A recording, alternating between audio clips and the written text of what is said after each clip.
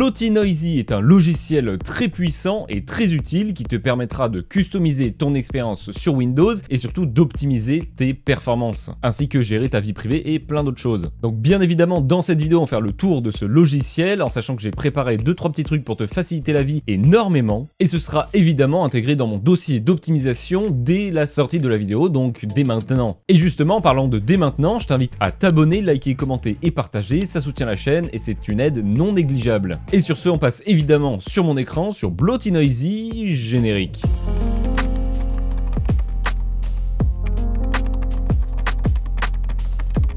Donc avant d'utiliser BloatyNosy, évidemment tu t'en doutes, il va falloir l'installer et choisir comment tu veux l'installer. Car oui, tu as deux possibilités. La première, c'est de suivre le lien en description qui t'amènera vers le site officiel, donc le GitHub officiel de BloatyNosy, qui te permettra de le télécharger en MSI ou en zip. En sachant que zip c'est une version entre guillemets portable et MSI ça va s'installer sur ton PC. Et la deuxième solution, c'est d'aller sur mon serveur Discord qui est également en description et qui te permettra de télécharger le dossier d'Opti ULTIME en version 4.2 au moment où tu regardes cette vidéo, que tu pourras donc télécharger juste ici, avec le bouton évidemment télécharger, ce qui te facilitera grandement les choses vu que je t'ai tout bâclé le travail, tout mâché le travail même pour être précis. Et évidemment tu peux choisir à la fin de la vidéo, tu n'es pas obligé de choisir dès maintenant, tu peux attendre la fin de la vidéo pour choisir ce qui est le plus simple pour toi. Donc moi pour la vidéo, je vais te montrer en partant du dossier d'optimisation, donc dans le gestionnaire de fichiers, dans le lecteur C, dans le dossier d'optimisation, dans utilitaire, dans logiciel utile et dans BloatyNosy, en sachant que tu le retrouveras aussi dans les optimisations bonus avec d'autres logiciels que je te recommande très fortement d'avoir sur ton PC. Donc une fois que tu auras le dossier BloatyNosy, tu pourras double-cliquer dessus et là tu auras le dossier guide qui contient la vidéo que tu es en train de regarder et un autre dossier qui s'appelle aussi BloatyNosy et qui regroupe là pour le coup l'application en elle-même. Et comme tu peux le voir, il n'y a pas que l'application, il y a un dossier app et un dossier mode, et ça c'est l'application. Parce que le dossier app va regrouper tout ce que j'ai fait, donc tous les pré-réglages que je t'ai fait que tu pourras choisir durant la vidéo, et le dossier mode va avoir toutes les options supplémentaires que tu pourras installer qui sont du coup dans ce cas là déjà installées. C'est pour ça qu'avec cette solution au moins tu as tout de déjà fait et tu as mes réglages custom que tu n'auras pas évidemment en passant par une autre méthode. Donc une fois que ça tu l'as, tu vas pouvoir double-cliquer sur BloatyNosy parce que le but évidemment c'est d'utiliser l'application, donc tu double-cliques, tu fais oui et tu attends que le logiciel se lance. Une fois que le logiciel s'est lancé, donc il se présente comme ceci. Alors c'est très simple, tu vas avoir plusieurs sections. La section ici c'est en fait la première page de l'application parce que tu vas avoir plusieurs sections, plusieurs pages, plusieurs options différentes. Ici c'est là où tu vas pouvoir vérifier que la version de l'application est bien la dernière, c'est ce que je t'invite à faire en premier quand tu ouvres l'application pour être sûr que tu as bien la dernière. Et ici c'est une sorte de menu où tu vas pouvoir aller de page en page. Donc nous on va d'abord commencer par le reste, ça on va le voir à la fin parce que c'est entre guillemets le plus intéressant et le plus important. Donc on est sur la première page, donc on va aller sur la deuxième page, Bloat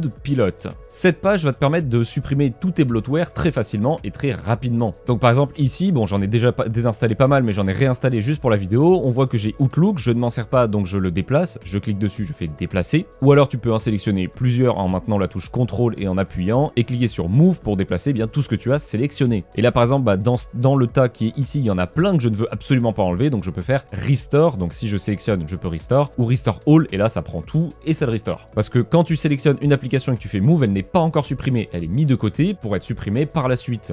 Donc là j'ai sélectionné ce que je ne voulais pas, évidemment ne sélectionne pas si tu ne sais pas ce que c'est. Et sache que tu as mes vidéos aussi optimisation dans le dossier d'optimisation justement qui vont te permettre de savoir quelle application désinstaller, pourquoi les désinstaller, etc. Et ça aussi tu l'as dans la vidéo de la miniature que je te montre actuellement parce que je l'ai plus en tête mais je te montre la miniature donc tu pourras retrouver la vidéo facilement. Et donc une fois que tu as sélectionné ce que tu voulais, tu peux faire Empty Bin and Remove App, donc en fait vider la corbeille et supprimer les applications. Tu cliques dessus, donc là il va te dire est-ce que vous voulez oui parce que c'est ce que tu voulais faire. Tu mets oui et là ça va se supprimer directement. Et donc là par exemple sur les 5 applications que j'ai sélectionnées, il y en a que 4 qui ont été désinstallées. J'ai fait exprès pour le petit exemple. Donc les 4 applications ici ont été désinstallées, celles que j'ai choisies, mais par exemple Windows Print Screen Queue Action, le truc que tu vois actuellement, ne peut pas être désinstallée parce qu'elle est utile pour une fonction ou même pour le système Windows en lui-même. Donc il y a quand même une sorte de sécurité à ce que tu vas désinstaller, mais pas non plus à 100%, donc si tu ne sais pas, ne clique pas. Bon honnêtement c'est pas la fonction principale de ce logiciel, c'est pas là où il est le mieux, clairement je préfère utiliser utiliser Revon Installer pour la désinstallation des bloatware, beaucoup plus clair et beaucoup plus simple parce qu'il y a des icônes, etc. On comprend tout de suite ce que c'est. Mais voilà, ça a le mérite d'être là, ce qui est quand même plutôt pas mal. Et en plus de ça, il y a une petite fonction, si tu cliques sur la flèche ici, tu peux faire add bloatware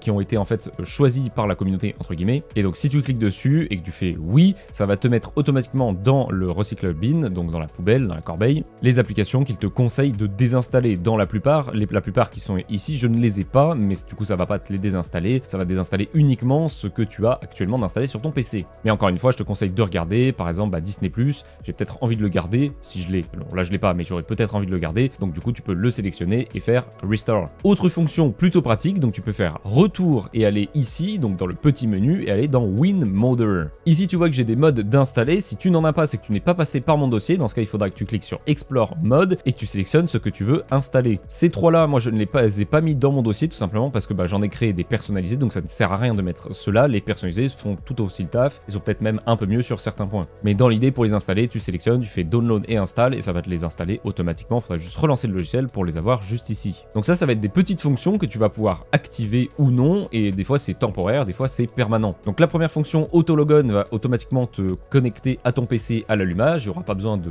page d'accueil, de page de verrouillage, ça va direct te lancer sur le bureau. Alors je sais pas du tout comment il réagit si tu as un mot de passe, donc teste, et si jamais il y a un problème ou autre, ou si tu vois que ça ne sert à rien parce que tu as un mot de passe, tu peux l'enlever, le décocher ou ne pas le cocher du tout dès le début. Backup Edge Bookmark, c'est pour tout simplement bien exporter tes favoris de Edge, donc de Microsoft Edge, le navigateur web, pour l'importer après depuis dans un autre navigateur comme Chrome, Mozilla, etc. Bypass Edge Default Handler, et en fait ça va te permettre de lancer automatiquement tout ce qui est en lien avec des URL, des liens, tout ce qui passe par internet avec ton navigateur par défaut et non Edge. Parce que dans certains cas ça passe quand même par Edge, même si c'est pas ton navigateur par défaut, ce qui est un peu chiant quand même. Donc si tu sélectionnes ça, donc juste ici, et bien ton navigateur par défaut sera vraiment par défaut à 100%. Christitus Win Utile, je te conseille de ne pas le mettre, c'est plus de la réparation de Windows, pas très utile dans cette vidéo en tout cas. Cette petite fonction va te permettre de nettoyer ton PC, le disque C en tout cas, via un programme que tu peux utiliser bien très simplement. Donc si tu cliques sur, si tu cherches nettoyage de disque, c'est ce logiciel qui va être utilisé par la commande, et en fait ça va tout te supprimer, donc tout ce que tu vois ici, sauf la corbeille, et là j'en ai pas, mais l'historique de tes mises à jour de Windows. Donc ce qui est pas mal, ça évite de foutre la merde dans ce qui va être supprimé, tout ce qui va être supprimé sera safe à supprimer. Donc c'est vraiment pas mal, et tu peux le faire en une simple petite commande, et ça ne passe pas par le Storage Sense App comme il l'appelle ici. En fait c'est dans les paramètres, dans système, stockage, dans assistant de stockage, c'est ça en fait, ça passe pas par ça, ça passe par le premier outil que je t'ai montré. Clear Events Log, là ça va tout simplement supprimer ton historique d'événements Windows. Donc sache qu'à chaque problème, à chaque chose que Windows rencontre, il le stocke dans un historique d'événements. Et bien ça, tu peux le vider de temps en temps si tu n'as pas de problème. Si tu as des problèmes actuellement sur Windows, je te conseille de 1 de le consulter et de 2 de ne pas le supprimer. Disable Service, ça va te désactiver les services qui sont notés comme non importants à Windows, c'est-à-dire que Windows peut très bien fonctionner sans. Mais ça clairement, ça sera plus simple avec mon dossier d'Opti et ma vidéo YouTube qui t'explique tous les services, à quoi ils servent et pourquoi les désactiver, lesquels désactiver et comment les désactiver. Donc vraiment, il y a tout d'expliquer très clairement, un peu plus clairement que juste une simple fonction Disable Service. Remove OneDrive, on n'a pas besoin d'expliquer ce que c'est, moi j'en veux pas donc ça dégage. Remove Télémétrie of Third Party Apps, mon accent anglais est dégueulasse mais tu comprends à peu près. Ça va te permettre de désactiver la télémétrie dans les applications qui sont listées juste ici. Si tu n'en as aucune listée ici sur ton PC, ça ne sert à rien d'activer la fonction, forcément. Par contre, si tu as Chrome par exemple, ou Mozilla, ou CCleaner, tu peux bien cocher l'option pour enlever la télémétrie de ces logiciels. Par contre, sache que dans le lot, tu as Google Update Service, ce service-là te permet de mettre à jour Google Chrome. Donc sans ce service, tu n'auras plus de mise à jour de Google Chrome, ce qui est un peu dommage. Donc là pour le coup je te conseille pas forcément de la cocher, mais on va pouvoir le cocher indirectement après, sans désactiver les mises à jour, ce qui est plutôt pas mal. Restore Inbox App, ça va te permettre de bien restaurer les applications de base installées sur ton PC entre guillemets, donc c'est pas du tout ce qu'on veut. Ultimate Performance Mode, c'est un plan d'alimentation, donc c'est ce que tu vas retrouver en tapant alimentation sur ton PC et en allant dans options d'alimentation. Ici tu vas avoir normalement plusieurs plans ou comme moi qu'un seul. Alors très honnêtement je te conseille plutôt d'utiliser le mien qui est optimisé soit pour PC fixe soit pour PC portable, plutôt que le Ultimate Performance Mode qui est un peu moins intéressant quand même et qui n'est pas autant personnalisé. Après, libre à toi de l'utiliser ou pas, tu peux aussi le cocher,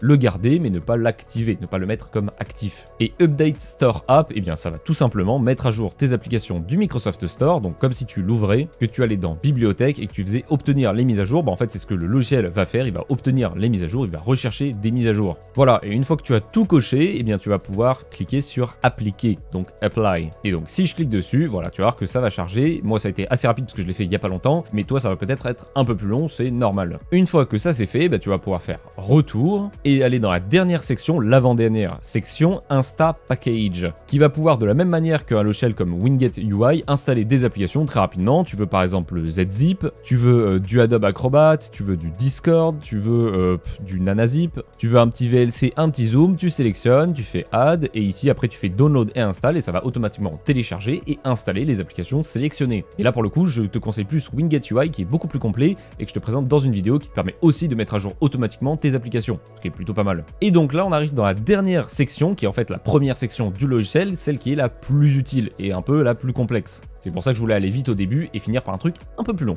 Ici, ça va être plein d'options que tu vas pouvoir activer ou non à personnaliser qui vont améliorer ton expérience de Windows, changer ton expérience de Windows en tout cas, soit pour augmenter les performances, soit pour avoir un meilleur design, soit pour d'autres choses. Donc je vais t'expliquer très brièvement tous les points, assez brièvement parce qu'il y a des points où c'est vraiment très rapide, et ensuite je t'expliquerai comment utiliser les plans qui seront ici, Select Profile, tu auras plein de profils personnalisés que j'ai fait et je vais t'expliquer à quoi ils correspondent aussi. Bon, la première option, la deuxième et la troisième, c'est assez simple. Ça va être des désactivations par rapport à ton navigateur internet, donc désactiver la télémétrie de Mozilla, désactiver la télémétrie de Google Chrome et désactiver la barre de recherche Bing avec intelligence artificielle, etc. Dans la catégorie Explorer, c'est pour l'explorateur de fichiers, ça va te permettre de montrer les fichiers cachés ou encore les extensions qui ne sont pas affichées de base comme les fichiers texte par exemple. Dans la catégorie Desktop, tu vas avoir la première fonction pour utiliser le Dark Mode sur les applications, le Dark Mode dans Windows, enlever l'effet de design transparent, bon là c'est Fluent Design Effect mais c'est l'effet de transparence. Snap Assist, ça va être ce qui te permet de très simplement mettre des pages, en fait c'est l'assistant de gestion des pages, donc là ici tu vois qu'il me propose à droite, il me propose à gauche, etc. Ça c'est Snap Assist. Les widgets, alors je les ai pas pour te montrer mais je te mets un exemple tout de suite sur ton écran, c'est la petite option que tu vas retrouver où tu vas voir la météo, les actualités, etc.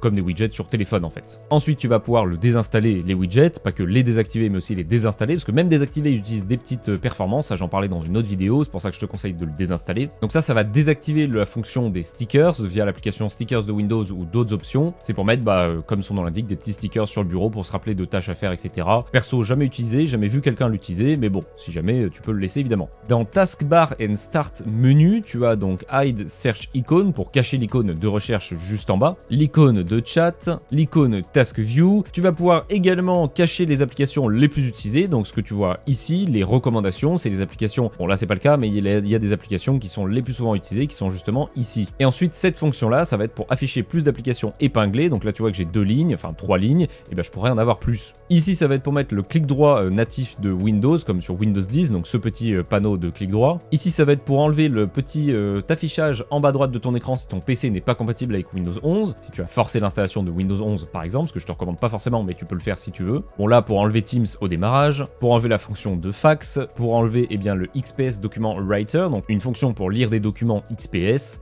En gros, enlever la vérification du TPM 2.0 et désinstaller OneDrive. Ici, c'est très important pour gagner en performance, ça va être de désactiver le DVR du Xbox Game Bar. Donc le DVR est également sur les consoles Xbox, peut-être que tu en as déjà entendu parler. C'est ce que tu vas retrouver dans les paramètres, donc juste ici, dans paramètres, jeu, Game Bar, capture, pardon. Et moi je l'ai désactivé avec l'option, mais ici tu as plein d'options d'enregistrement, le temps, etc. Ça c'est un enregistrement de l'écran, comme je fais actuellement avec OBS, mais made in Windows. Donc ça évidemment, désactive-le si tu ne l'utilises pas ou que tu enregistres avec un logiciel comme OBS par exemple. Le power trolling, ça va te permettre d'avoir une meilleure autonomie sur les PC portables parce qu'il y aura des options d'économie d'énergie par rapport au processeur. Alors c'est à partir des Intel 6ème génération si je dis pas de conneries. Donc sur PC fixe, désactive-le. Sur PC portable, laisse-le activer, donc laisse le power trolling. Ici ça va être pour ajuster les effets visuels afin d'avoir de meilleures performances. Donc ça pareil, tu peux y avoir accès aussi dans les paramètres, dans système, dans à propos système, paramètres avancés du système, dans paramètres des performances. Et ici, tu vois que ça va être ça en fait, les effets visuels. Privacy, bon bah ça c'est que par rapport à de la télémétrie, donc ça je te conseille de tout désactiver, ça ne change rien à ton expérience, ça te permet juste d'avoir une récolte des données moins importante de la part de Microsoft. Ici c'est pour activer le subsystème Linux sur Windows, comme on pouvait activer à l'époque le subsystème Android sur Windows, bon là il est déjà de base du coup, ça je te recommande pas forcément de le faire. Et ici c'est pour désinstaller automatiquement les bloatware, alors soit ça va te supprimer les applications préinstallées automatiquement, enfin ça va les chercher et les désinstaller, soit ça va te les désinstaller mais ça va être basé sur une base de données privée, donc en gros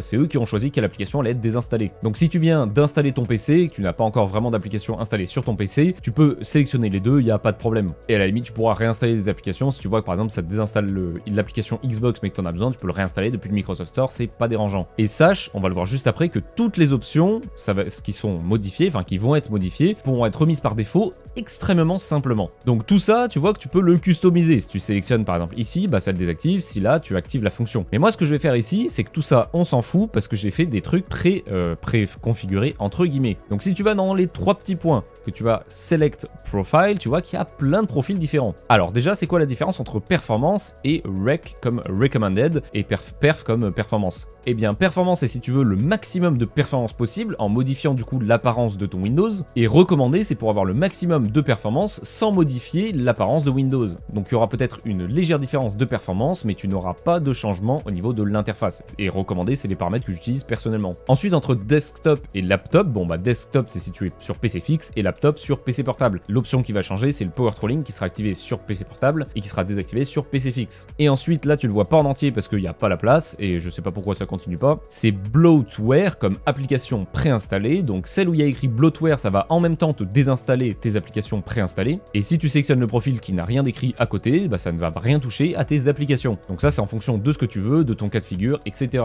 Moi ici, je vais utiliser bien mes paramètres recommandés, donc ceux que j'utilise personnellement. Je suis sur PC fixe et je ne veux pas qu'il touche à mes applications parce que je l'ai déjà fait à la main il y a longtemps, donc j'ai pas besoin de le faire maintenant. Donc je clique dessus et je fais load profile. Là tu vois qu'il a scanné automatiquement toutes les options, et ensuite si tu cliques du coup sur there are 3 features, tu en auras peut-être plus, mais si tu cliques en tout cas sur le lien en bleu ici, ça te ramène à la première page et tu vas voir que tout ce que j'ai sélectionné personnellement a été surligné. Donc tout ce qui est surligné, c'est ce qui est sélectionné pour être activé lors de l'activation. Donc tout ce qui n'est pas surligné, je te conseille de le décocher très rapidement. Hop, tac, et là il y en a plus, il y a celui-ci et il y en a plus. Il y a celui-ci aussi et là il y en a vraiment plus. Et donc une fois que tu as tout décoché, alors moi tu vois que ça c'est pas sélectionné, ça non plus et ça non plus, parce que le logiciel a détecté que c'était déjà activé sur mon PC. C'est mes paramètres recommandés, donc forcément ils sont tous activés. Mais si par exemple je sélectionne le profil, et bien avec les bloatware, les performances maximum et les bloatware, et je fais load profile, et bien là tu vois qu'il y a des options que je n'ai pas activées parce que je ne voulais pas les activer et du coup qui sont sélectionnées. Donc c'est le même principe, et le reste, et ben, je te conseille de le décocher. Donc je reviens sur mon exemple du début. Voilà, donc une fois que tu as sélectionné le profil que tu voulais et que tu as bien